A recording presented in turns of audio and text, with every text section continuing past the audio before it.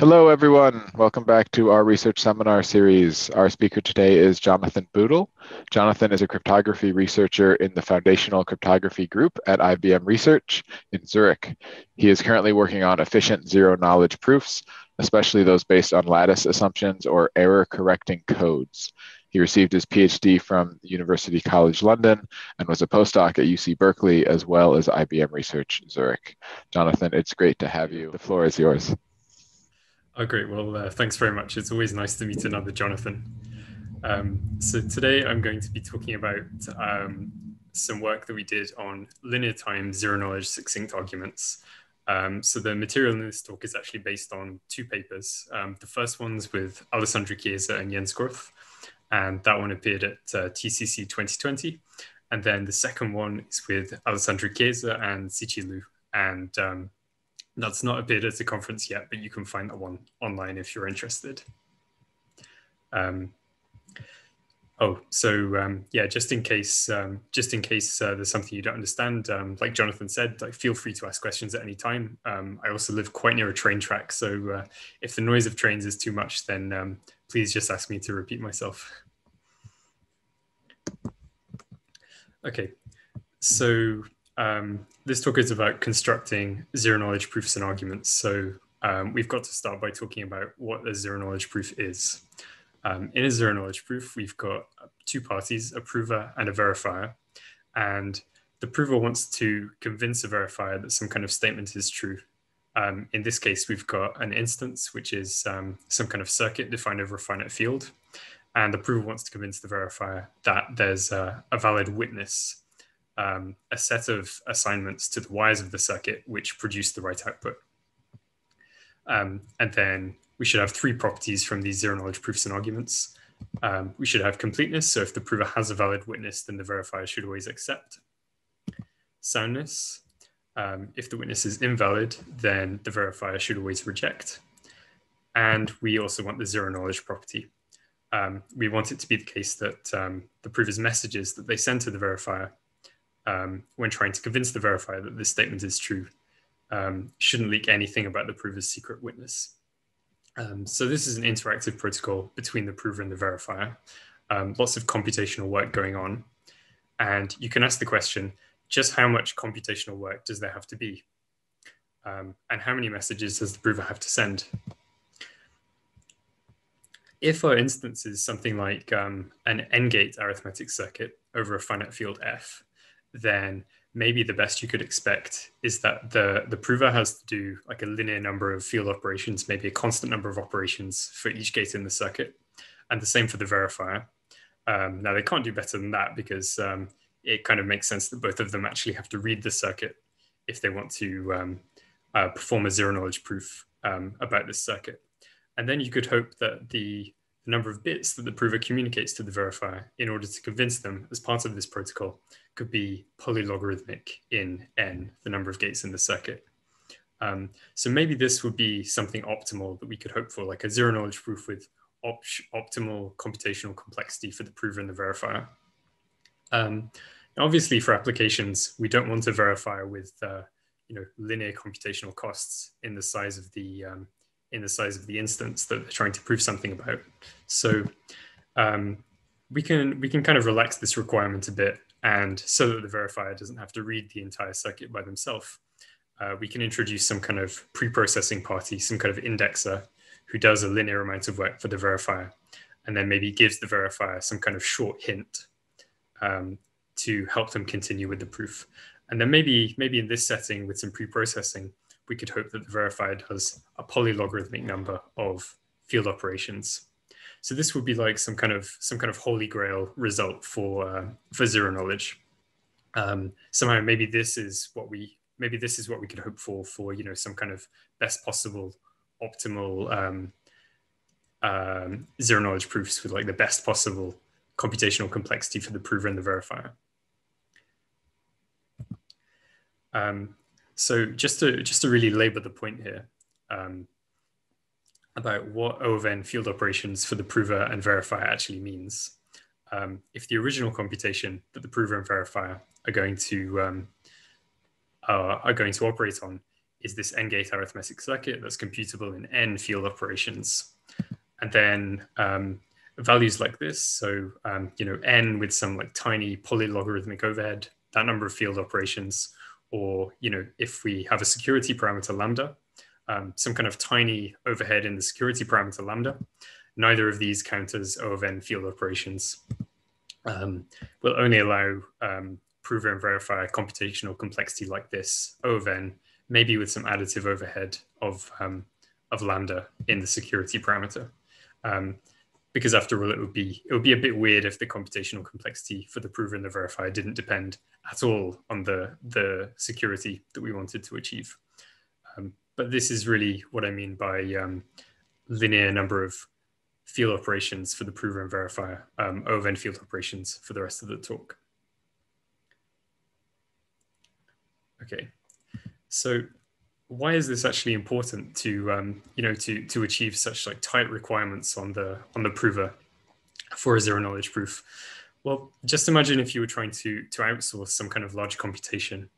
The verifier has some data, and they give the prover some data and some money, and the prover is going to perform maybe some kind of massive statistical analysis on the data, and then of course the verifier is outsourcing the computation, so there's no way they can check the prover's analysis for themselves. So they also have to receive a proof from the prover that the statistical analysis was performed correctly. So this is maybe some kind of outsourced computation setting that you can imagine. Now, the trouble is, of course, as the amount of data the verifier has goes up, then the cost of analyzing the data goes up too. And then there's an additional cost for the prover to produce this proof that they actually did the computation that the verifier wanted correctly.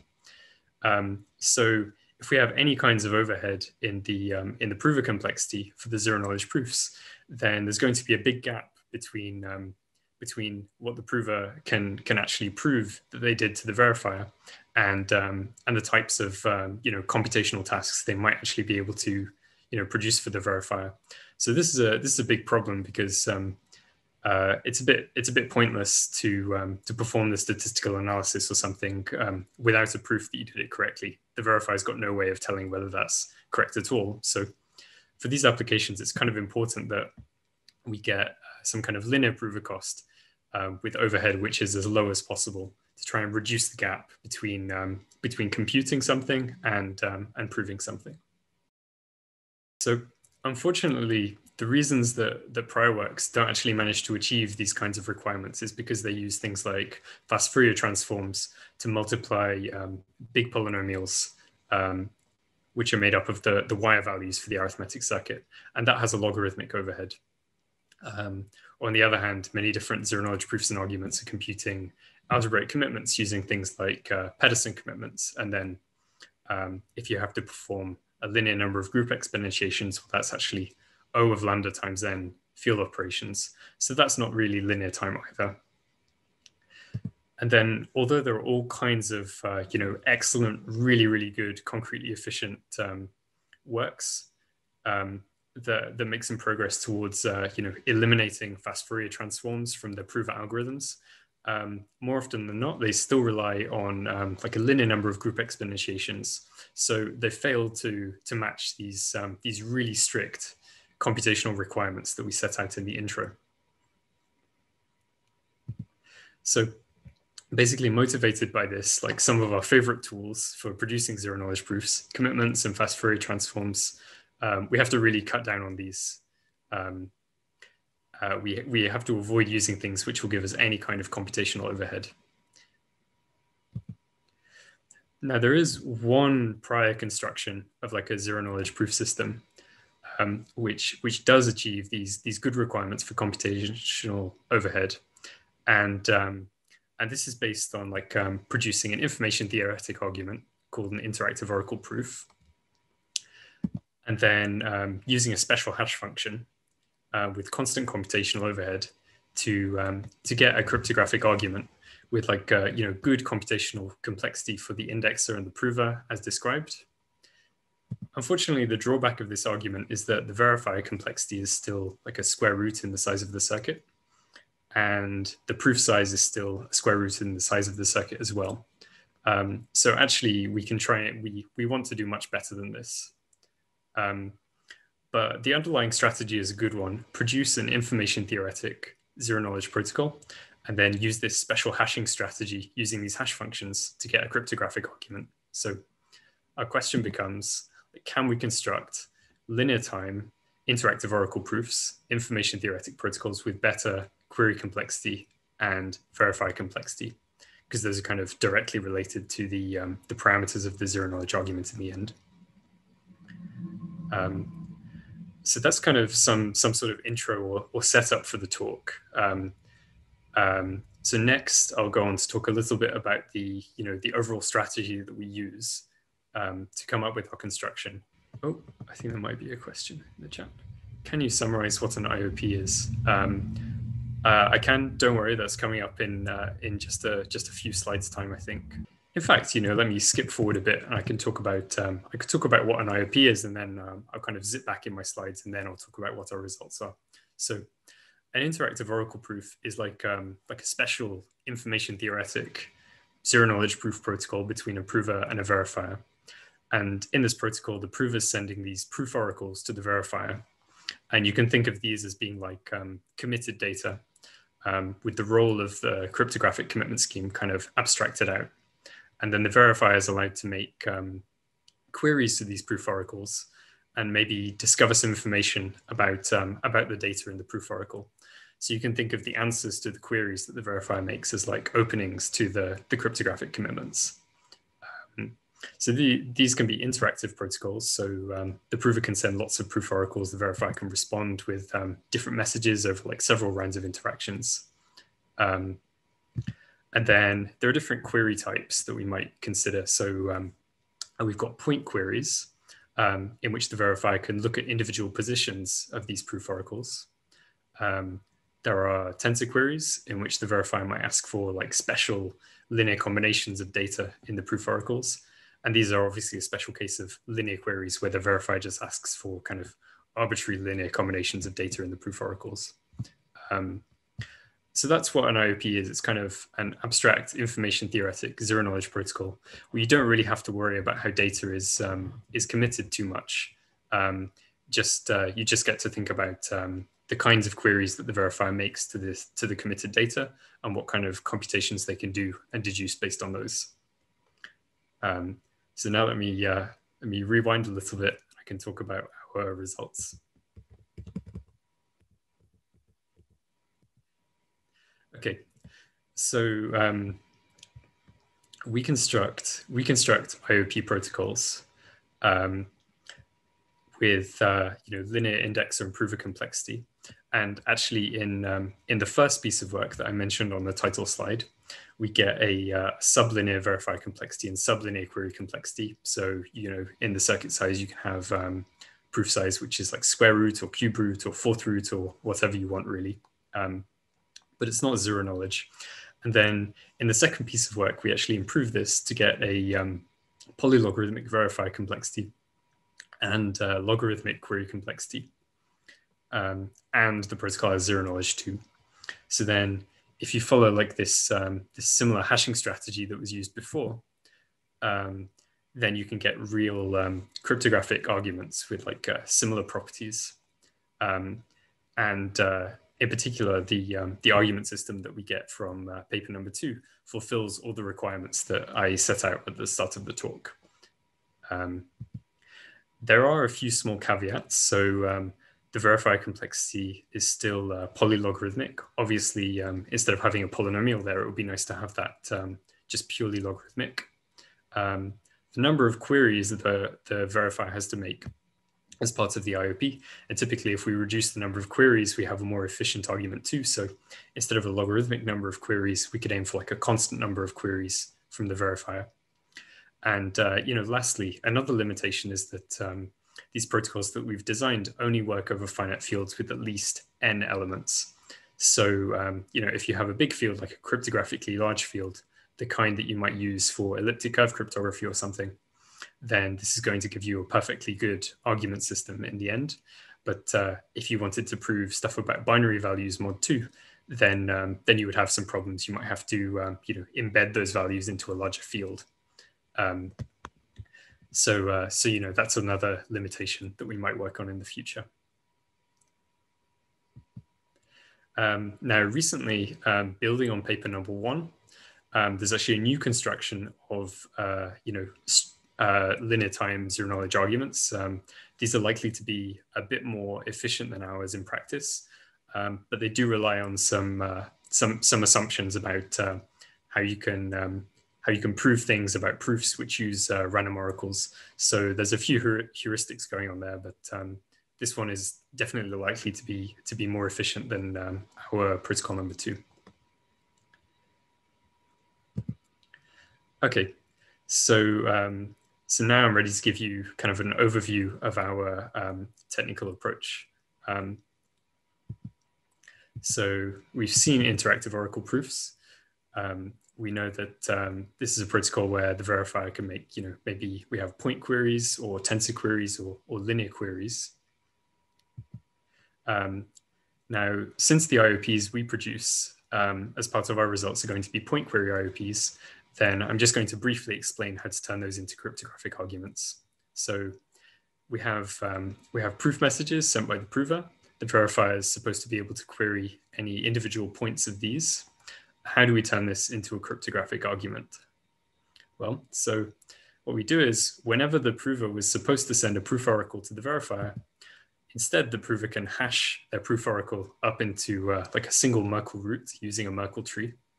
Then whenever the verifier wants to see like an individual position of the prover's proof data, they can just ask the prover to send it to them the answer along with some Merkle paths, which kind of authenticate the answer and show that it's really part of the proof data that was hashed up into the Merkle root.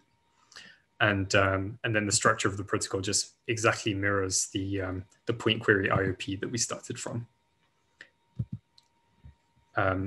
And then a nice feature of this is because the protocol we started with is just completely information theoretic and abstract, and because we've just used hash functions, whatever cryptographic arguments we construct in this way, most likely they're secure against quantum computers in the future. So that's a nice plus from using this strategy.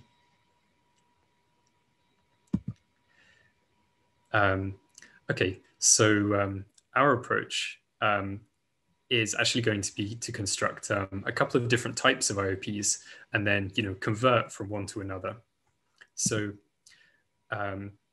here's what we do. We're going to start with a tensor query IOP in which the verifier makes these tensor queries. Now, using a linear error correcting code, we've got a method of compiling tensor query IOPs using some kind of consistency test. And then the output of the compiler is going to be a point query IOP with kind of sublinear verifier complexity and sublinear query complexity. So we've got an input IOP, a code, and then we'll get an output IOP. And this is what happens in paper number 1. So the important thing here is that if we start with a tensor query IOP, which has like good properties, so a linear prover time, for example, and sublinear verifier time. And then if we have an error correcting code where encoding using the error correcting code doesn't cost too much, maybe an overhead of theta, then basically the same overheads for the error correcting code just kind of get transferred into the prover time and the verifier time in like the resulting sublinear point query IOP after compiling.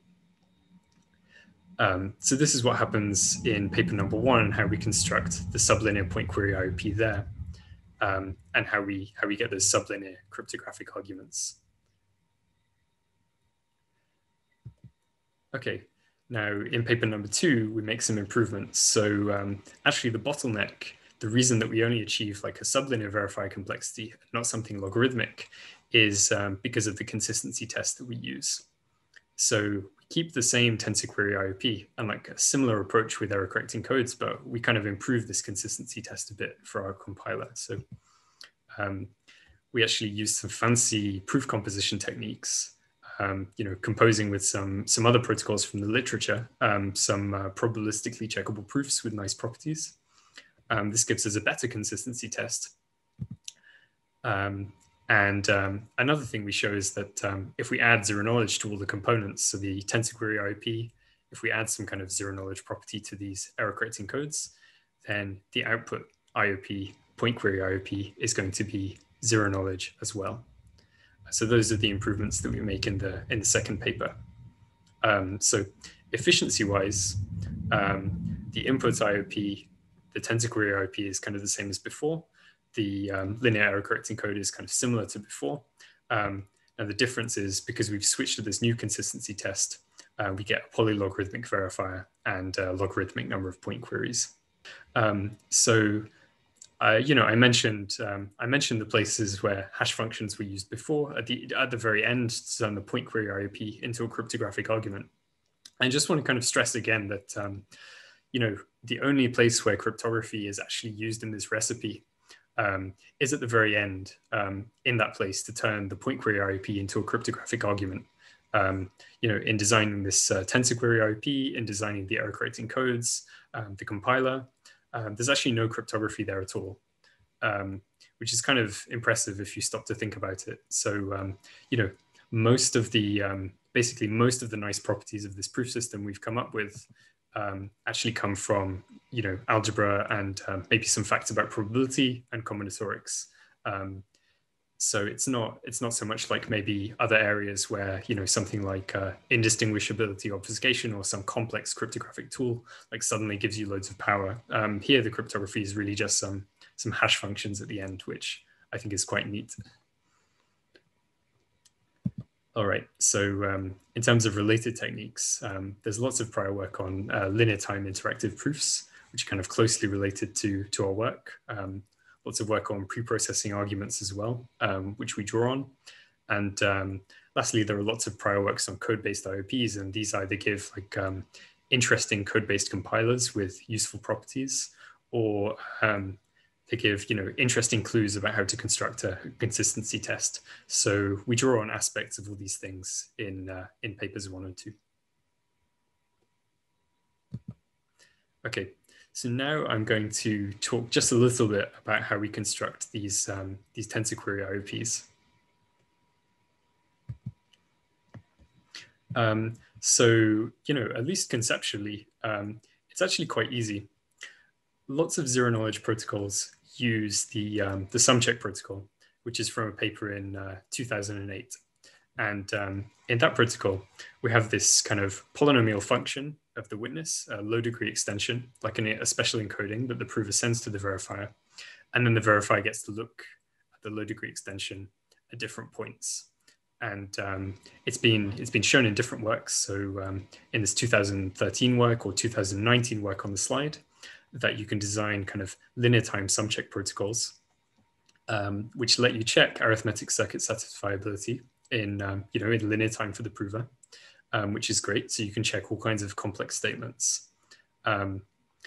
This is a nice ingredient to start with, but we need to use this to get a tensor query IOP. And there's this nice observation from a recent work in 2020 that says, so if you look at this expression at the bottom of the slide for like a particular point of this like low degree extension of the witness, then actually you can rephrase it as a kind of tensor expression. So any point that the verifier might want to look at as part of this sumcheck protocol, they can actually get as a tensor query to a particular part of the witness, which is a really nice observation. So basically, whenever you have like a protocol which uses the sumcheck protocol, of which there are actually many, many zero knowledge protocols like that in the literature, you can turn it into a tensor query IOP, where the verifier makes tensor queries to the witness. And we're going to have nice properties like, linear time proving. And we'll have a polylogarithmic verification time as well. So our contribution in paper number 1 was actually to find a way to make this work in our particular setting, allowing pre-processing. So then, as well as the verifier having access to the witness through queries, they also have kind of query access to the circuit description, so that they don't have to read all of it. And actually, in paper number 2, one one of our contributions is to make this zero knowledge. Now, typical strategies for making the sum check protocol zero knowledge, the naive way of doing things introduces some potential overhead. So we had to take some care in how we made the sum check protocol zero knowledge to get like a nice zero knowledge linear time tensor query IOP. So that's all I'm going to say about this, really at a high level, in case, unless anybody has some more specific questions. But otherwise, if you've got any very deep questions, then I think I'd refer you to the papers for the details. Okay, so let me go on. And now I'll talk about the code-based compiler techniques that we use in our paper. So these come more from paper number 1.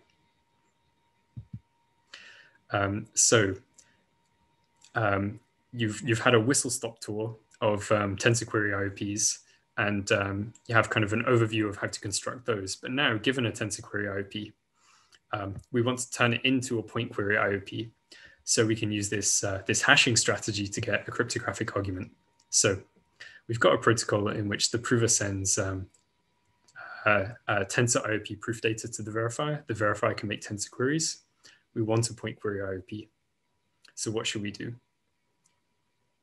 Well, what we do is we find a way to kind of simulate the tensor query IOP. So instead of actually sending the original messages, the proof is going to encode each message using a special error correcting code. And then instead of making tensor queries to those, then the verifier gets to make point queries. Now, whenever in the original protocol, the verifier wanted to make a tensor query, the data for that is not available anymore. So the verifier can't make tensor queries. So what they do is they just send their tensor queries straight to the prover, and the prover sends the answers to those queries kind of directly to the verifier. So the flow here between the prover and the verifier just exactly matches what happened before, except that instead of tensor IOP proof data, the prover sends encodings of all that data. And instead of making tensor queries directly, the verifier asks those tensor queries to the prover. So this is like a simulation of exactly what happened before. So notice that by doing this simulation of the tensor query IOP, we've actually introduced some new possibilities for the prover to cheat. So in particular, like one way that the prover might cheat is they might decide that they don't want to send like valid encodings of proof data using an error correcting code. They might just send like complete rubbish to the verifier. So we need some kind of consistency check, which is going to check that all of the prover's messages are actually close to being valid encodings. So another thing is that, so now the verifier is asking some of their tensor queries directly to the prover, and the prover's got the freedom to respond with whatever values they like. There might not be valid answers to anything at all. So as part of this consistency phase that we've got after the simulation phase, we also want to check that whatever query answers the prover sends directly to the verifier, they must be consistent with the encoded data that the prover's sent to the verifier. So this seems like a tall order. We've got to choose some encodings which preserve linear time. So obviously the prover is going to be producing all of this data and then encoding it. So this procedure better be linear time for the prover too. We need to be able to do this proximity test to check that all the encodings are close to code words. We need to do a consistency test to check that the tensor query answers are correct. Now we also need some kind of zero knowledge property from the encoding so that the verifier's queries don't leak too much information. So we need to think carefully about what type of encodings to choose. So to try and motivate the types of encodings that we're going to choose, I'm going to talk about a folding operation on different pieces of data. So if you have like these three arrays, A1, A2, and A3, and we have a vector V giving a linear combination, then you can talk about folding up these three arrays with V by using the coefficients of V to take a linear combination of the three arrays. So that's kind of nice and simple. And when I talk about folding, is this kind of operation that I mean. Okay. So now what we're going to do to try and get some idea about which encoding scheme we should use to construct these proofs, we're going to look at how to compute the answers to tensor queries using this folding operation. So I'm going to arrange my proof data into some kind of cube. And then if I have a query which is like Q1 tensor Q2 tensor Q3, then if I kind of fold along the z-axis there with this vector Q3, then I'll just get some kind of square array. And then I can fold kind of vertically along the y-axis with this other component Q2 from the linear combination. And then, I'll just get some kind of line segment. And then finally, I can fold that up along the final axis using this component Q1 of the linear combination. And if I do this repeated folding procedure, that's actually the same as the answer to the tensor query. Like if I made the proof data into like a vector and I asked for this special linear combination, it's just a different way of computing the same thing. So this might be a good point to pause and see if there are any more questions about like the strategy for turning a tensor IOP into like a point one by encoding, or maybe some questions about this folding operation. I may have a question. I'm not sure I understood the folding procedure. So as you explained before, folding needs as many coefficients as the dimensions, right? So how do you fold these three vectors of dimension 2 using only Q3, which is a single element? Okay, so this is like a tensor. It's like a tensor product. So let me just try and draw a picture see if I can draw a picture on the slide. Let's say that the tensor IOP proof data is like 2 by 2 by 2. So we've got 8 elements. Okay. And then Q1 should be a vector with 2 elements. Q2 should be a vector with 2 elements, and Q3 should be a vector with 2 elements as well. So kind of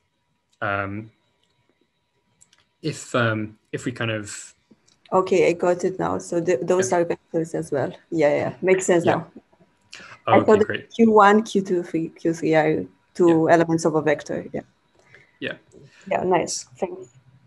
Yeah. So then, if I made these 8 into a long vector, and then I kind of I took the scalar product with Q1, Q2, and Q3. So what I'm saying is that we get the same answer in both cases.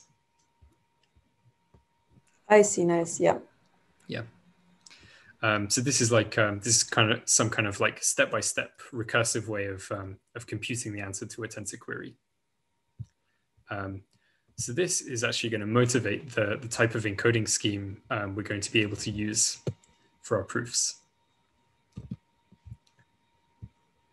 So yeah, if I can get to the next slide. So we've got an encoding of some tensor IOP proof data. And we want to check consistency between the encoding and the answer to a tensor query that the proof has just sent to the verifier. So which encoding should we choose? Now we've got the proof data nicely arranged in a hypercube. So maybe what we should do is like consider an encoding which kind of respects the structure of this hypercube. So if we have some kind of like linear error correcting code C, then we could take all of the horizontal lines in this cube, and we can encode everything horizontally using the error correcting code. And then we could do the same vertically as well. This kind of nicely respects this hypercube structure that we've set up for the tensor IOP proof data, and it gives us like a collection of code words in a tensor code C to the power T. So this is the encoding scheme that we're going to use. So what should the prover actually send to the verifier to let the verifier check that tensor query answers are consistent? So actually, if I fill in the diagonal on this diagram,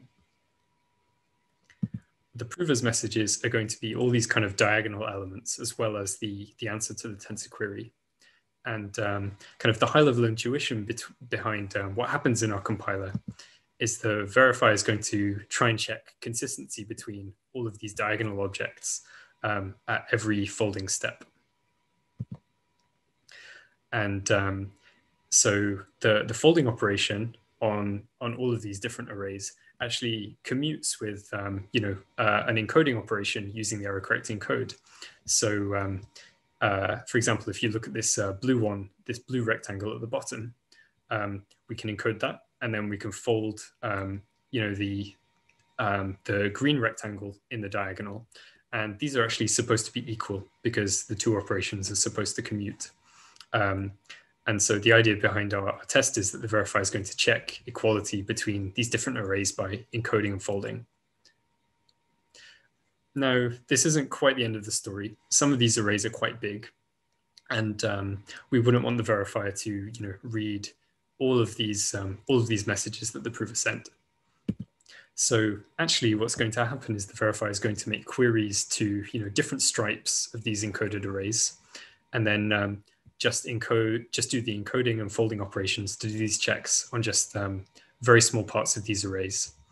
And it turns out that good distance properties of the error correcting code sort of guarantee that if two of these elements don't match up, then there are like a very large number of individual positions or stripes where the verifier could discover that two elements weren't equal and kind of catch out the prover there. So that's the idea behind how this test works. Now this is kind of for checking consistency for tensor queries. I said we needed a proximity test too to check that the prover's encodings are actually close to being valid encodings of things. But it turns out the structure of the proximity test is actually very similar. So I won't go into that too much here. So now we can analyze this, and we can see how this sort of leads to the sublinear verifier complexity that we saw in paper number 1. Well, first let's have a quick look at the prover complexity. So if we had like this 3-dimensional array for the tensor IP proof data, if we're dealing with the circuit with n gates, then we would end up with like a linear amount of data in this hypercube. And we can arrange this with kind of equal side lengths for the cube, cube root of n. Now, the encoding operations to produce like the biggest proof oracle for the IOP, these just cost the linear number of operations if we've chosen a good error correcting code C, which is linear time encodable. And there are some nice examples of such codes from some prior work in 1996 or more recently in 2014. The folding operation, the first folding operation that the prover does to compute the tensor query, also has a linear cost in the size of the circuit. And then after that, for all the remaining operations, the prover is dealing with smaller arrays, which are sublinear in the size of the circuit. And so the cost of all these subsequent operations is not too much. Now, as for the query complexity and the verifier complexity, the verifier, as part of our protocol, only ever has to touch these one-dimensional stripes of any individual array. So if the original piece of proof data was arranged in a cube with side length, the cube root of n, then that's going to be the verifier complexity and the query complexity as well. So I've tried to show you some details of our protocol in 3 dimensions, but actually our protocol will kind of generalize to sort of any constant number of dimensions here. And this is how we get sort of O of n to the epsilon verifier complexity and query complexity in the first paper. Oh, question pop up in the chat. How hard is it to make the encoding and folding commute? That's a very good question. Okay, so luckily it's actually not difficult at all, and this is really important for how our protocol works. So let's say that I kind of labeled this array with different indices. So I could label like horizontally with index I, and kind of vertically with index j, and along the z-axis with index k. So if I want to encode in this direction, oh yeah, so sorry, an individual, like any individual element of this array is just given by like some index ijk. So if I want to kind of encode in this direction, then encoding is like linear combinations.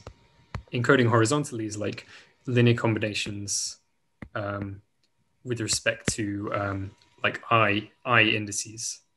And now, like here in this one, if I want to kind of fold in this direction, then we'd be taking more linear combinations with respect to j indices. Because as part of the verify checks, the folding operation and the encoding operation, they're kind of taking place with respect to different coordinate axes or different indices, then that's why the two operations will commute quite easily. So luckily for us, it was easy to see that that was the case. But yeah, it's very important for the verification checks that this works. So yeah, it's very nice that we have this property. Okay, so the next section of the talk is actually going to be about proof composition techniques, and this section of the talk, the intention was to talk about actually how we take the sublinear consistency test that you've just seen and turn it into something with like better verify complexity. So let's see. We've got a compiled point query IOP, and what we want to do is like compose this point query IOP with something else to reduce the number of queries that the verifier has to make. Now, actually, I think this is this is an interesting part of our paper, but I think sort of the following section on zero knowledge codes is a bit more interesting. So I'm going to whiz through this a bit, and we can talk more about zero knowledge codes. But if anybody's more interested in this proof composition, then I can come back to it in more detail at the end. But the basic idea is that so as part of our proof, the verifier is going to do some kind of computation to check whether they want to accept or reject the proof. And this involves like O of n to the epsilon amount of data and O of n to the epsilon queries. So the idea is instead, we'll kind of use another very nice IOP protocol from the literature to give a proof that actually whatever the verifier would have done in our original protocol to check if the verifier had actually done that computation, this new verifier V star will check whether the old verifier would have accepted or rejected, but using a very small number, like a constant number of point queries. And we can show that this doesn't mess up the prover complexity, and it leads to the stated verify complexity. But I think the stuff on error correcting codes is a lot more fun. So I'm going to proceed forwards onto that. But you're welcome to ask me questions about this proof composition stuff later. Okay, so onto zero knowledge codes. So we know as part of the protocol that the verifier is going to make point queries to different types of tensor encodings. And they're encodings of proof data, which was related to the prover's secret witness. So we don't want those to leak any information to the verifier. In particular, if the verifier queries a stripe of this encoded array, then seeing this stripe actually shouldn't tell the verifier anything about the data that the prover encoded. So how are we going to design such things for tensor encodings? This seems like kind of a challenge. Actually, if you look at any normal error correcting code, not even just a tensor encoding, but just a normal linear code, they always seem to leak information about the message. So every entry of like a code word in an error correcting code is like a sum of different elements of the message. So they always leak information to the verifier. So the way that we fix this is actually by reserving parts of the message for some encoding randomness. And then if, for example, like here, the verifier were to query the first 3 entries of the code word, then somehow, based on the way this encoding randomness comes up, it's sort of impossible for the verifier to add or subtract these code word entries to completely cancel out the randomness and learn something about the encoded messages. So we want to design encoding schemes which incorporate some randomness in this way to hide the message completely. And our strategy is going to be to study codes like this, and then what we'll be able to do is we'll be able to show that there are some nice linear time encodable codes with the zero knowledge property, which are suitable for our construction. And then we'll show that actually, when you end up with these tensor encodings, these are also going to hide information about the prover's messages. Okay. So the way we get at this is to define zero knowledge algebraically. So if you encode using an error correcting code, it's like multiplying the message and the randomness by generator matrix that defines the code. And we can split this generator matrix into a message part and a randomness part, and separate those two. And so when the verifier queried the first 3 entries in our graphic example on the board, the reason they couldn't learn any information, it turns out to be because it's related to the rows of the randomness part of this generator matrix. Actually, it turns out that no non-zero linear combination of these first 3 rows is equal to 0. And if that's the case, the verifier can never sort of cancel out the encoding randomness and learn something about the message from these first 3 entries. So this kind of condition does appear in prior work, but in order to prove our results for tensor encodings, we start by sharpening things up a bit. So if we look at the randomness part of the matrix, you can ask for the linear combinations which multiply by the randomness part on the left to give you 0. And we're going to call this space DC. If C was the original code, then each element of DC is kind of like a verifier strategy for cancelling out the randomness used and trying to learn something about the message in the error correcting code. So we know from prior work that if kind of no weight B linear combination of this randomness part of the matrix gives 0, then the message is protected as long as the verifier doesn't see more than B entries. So we actually managed to strengthen this to an equivalence condition. So if this space DC has like a minimum non-zero linear, sorry, like a linear combination with like minimum number of non-zero entries, like B plus 1, then this means that exactly B entries that the verifier sees are going to look uniformly random and not leak any information at all about the prover's messages, but any B plus 1 might leak some information. So we've actually strengthened to this uniformly random condition, which is a bit stronger than not leaking any information. We actually studied like a more of a zero knowledge type of property when the code word entries might not be uniformly random, but still don't leak too much information. And you can see the results there in our paper. Yeah, any questions about the ideas behind these zero knowledge codes and masking so far?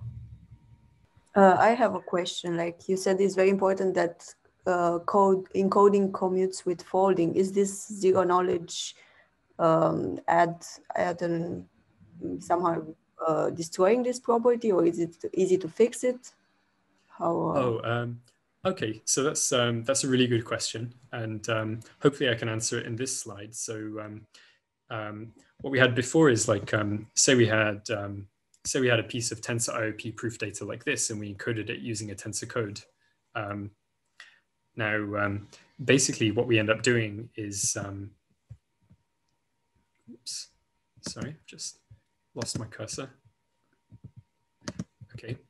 What we end up doing is just reserving like a part of each message that the prover sends for like encoding randomness. So if this part without the dollar signs is the original data, then you can just pad all of the prover's messages with randomness, and then you'll get something which you can safely encode. Because we're still just encoding kind of horizontally and vertically, just like before, except it's just that we've done this padding first, then we still have this nice commuting property that we had before. So everything sort of works out quite nicely. So it's kind of an interesting question.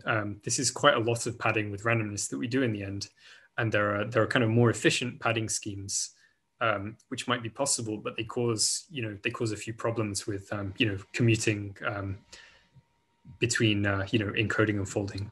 So there are probably ways to improve the efficiency of this, but you'd have to look quite a lot more carefully into the inner workings of the compiler. So our task is to show that this tensor encoding actually has zero knowledge if the basic encoding scheme has a zero knowledge property. So this DC space is kind of the special space which tells us all that we want to know about the zero knowledge properties of the code, and we can actually visualize it as a subspace of vectors of length n if n is like the length of code words. And it kind of looks like this. It kind of overlaps a bit with the dual of the error correcting code and a bit with the code itself. But we can draw this picture. And actually, it turns out that highlighted in gray, we can actually, you can see from this kind of diagram, but we can express this space, the space which controls the zero knowledge property of the tensor product code in terms of the spaces for like the basic error correcting code. And this lets us prove something about this space for the tensor code, and it will let us deduce that the tensor code also has some zero knowledge property. So basically, if B queries to the base code look uniformly random, then because we had this nice equivalence condition, we know this space DC has minimum distance B plus 1. And using the structure you can see in this diagram on the right, we're actually able to show that the tensor product space also has minimum distance B plus 1, which means that up to B queries to the tensor code also look uniformly random. And then kind of inductively, we can show that, however many tensor products we take, we still preserve this zero knowledge property.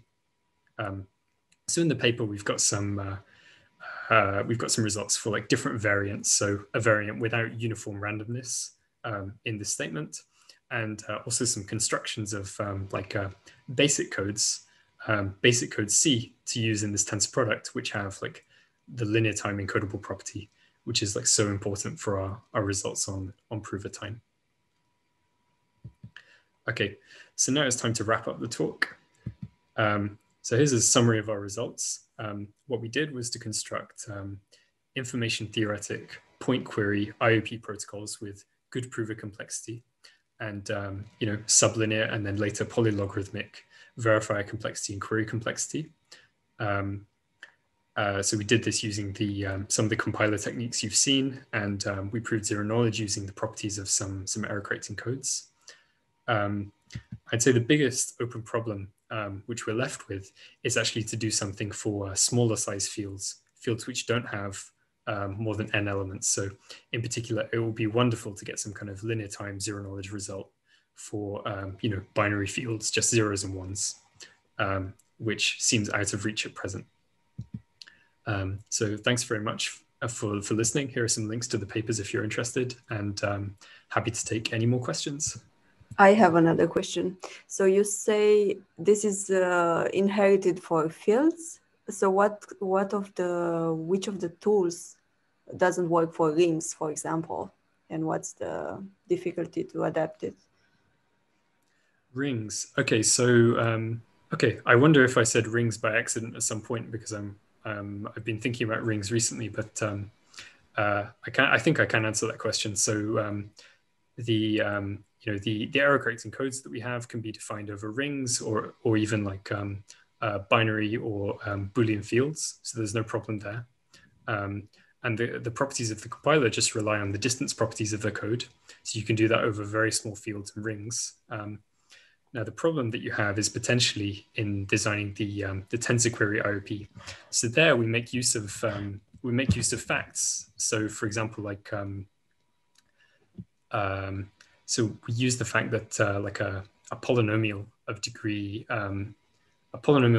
n has like at most a certain number of roots, and we use statements like the Schwarz-Zippel lemma about the probability of like randomly choosing the root of a polynomial from a finite field.